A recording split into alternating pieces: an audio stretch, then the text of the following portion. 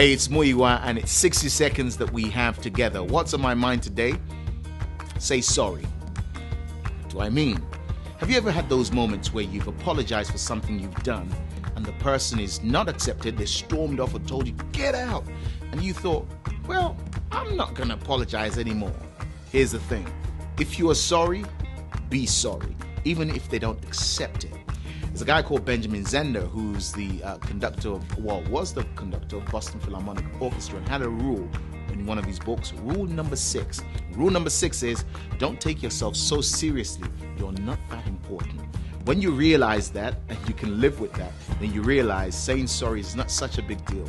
Even if they don't accept, you come to a place where you thought, you know, those actions that I took are below me. I'm bigger than that. So, Sally, Sue, Jeffrey, Coyote, I'm so sorry.